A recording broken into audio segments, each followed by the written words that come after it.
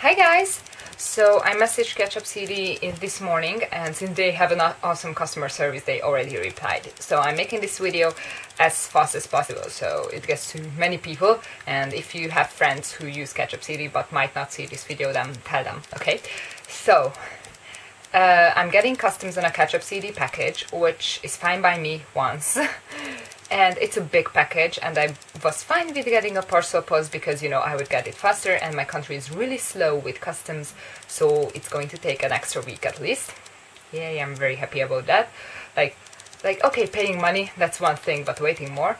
So, the reason why they do that, because someone had to pay customs because the price was too low, even though in the package they found an invoice of like stating each album and the price, so they figured that it actually cost more, and why was the package price lower. So I think she had to pay even extra for that.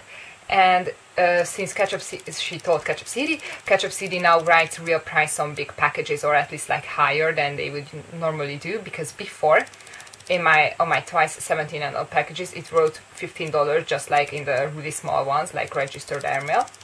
But apparently in parcel post they are going to write the big prices. So one thing you can do is, well, order more small packages, but you can also message them, but not separately. But when you make your order, it's in your cart, you see the albums. Under it you can like pick your address, and before that you can enter the coupon and stuff like that. And under that there is a box where you can enter a message to the order, and you should just write, please write $15 on as value of my package. Just very simple, keep it short, and like that they will go, okay, it's simple, we can follow these, like it's very easy to read and not a bunch of information, so they won't get lost in it. So just keep it short and just make sure you tell them like properly, so they will know.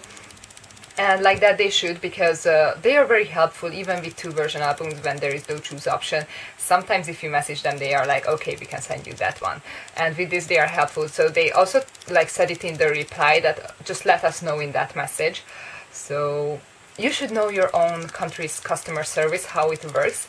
In my country, when they see that the price is low on a package, they are like, oh, thank God, we don't have to bother with it. So they are actually like glad that they won't have to bother with customs. So they won't actually check, they won't care, they won't open the package. So it doesn't really matter if there is an invoice inside, most likely they won't open it. But even though it's safer without an invoice, so I might start to ask them to stop putting it in it. Like, I don't like invoices, I don't need them.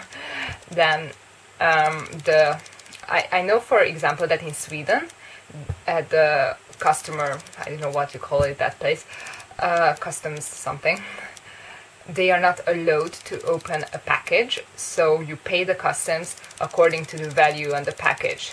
So if it's $15, it doesn't matter if it's heavy or they don't believe it, they can't open it, so they won't ever figure out how much is the inside of the package.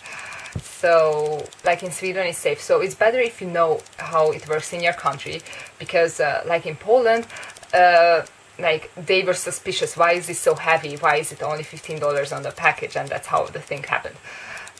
So you can avoid it in most countries in Europe. Of course, if you live in the US, then it's good for you, because like the limit is like $200, and whoever buys so many albums, sometimes you can, but most likely you won't.